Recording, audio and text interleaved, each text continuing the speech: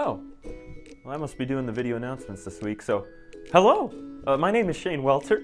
I serve as the Director of Worship and Arts here at St. Luke's. Good morning, and yeah, I'll be sharing with you what's happening around St. Luke's this week.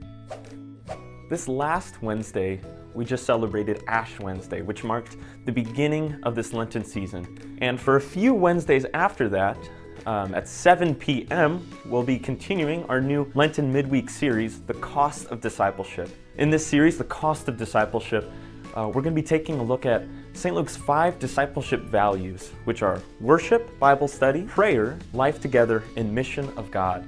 These are 5 core values as a family of faith, and each of these midweek services are going to be different and unique, dissecting these 5 core values. We'll also have a soup supper at 5:30 over in the Great Room. We're always looking for volunteers to bring soup, so if you want to show off your cooking skills or you just want to help, go to the Welcome Center, sign up, or just bring us soup on Wednesday. We're also doing something new this year. At 1 p.m., we're offering a supplemental service to our midweek evening service, a prayer service over in the chapel. This service is primarily for people who can't make it to our 7 o'clock service. If you find it hard to drive at night or you have evening obligations, this 1 p.m. service is for you. With all these happenings, I hope to see you there. As followers of Jesus Christ and His Word, we proclaim the Word of God as missionaries to His Word, and we do so around this greater Seattle area. But if you're looking for ways to extend that reach, there's a great opportunity in Hoonah, Alaska. Hoonah, Alaska is a small community, a small village just outside of Juneau, Alaska.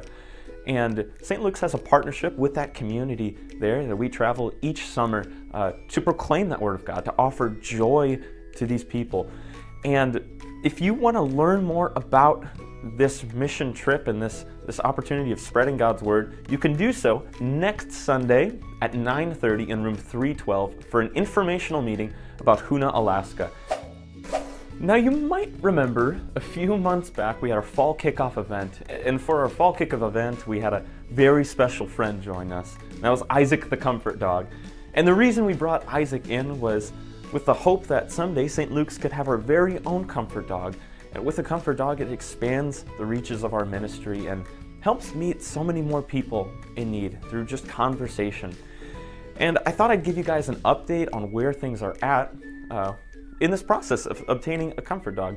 Now, in order to get a comfort dog, it is a long process, anywhere from 1 to 2 to 3 years long. And one of these steps in the process is finding a top dog. And this top dog is the person who's the primary care handler of the dog. St. Luke's very own Stephanie Paraso has agreed to be the top dog handler of this comfort dog.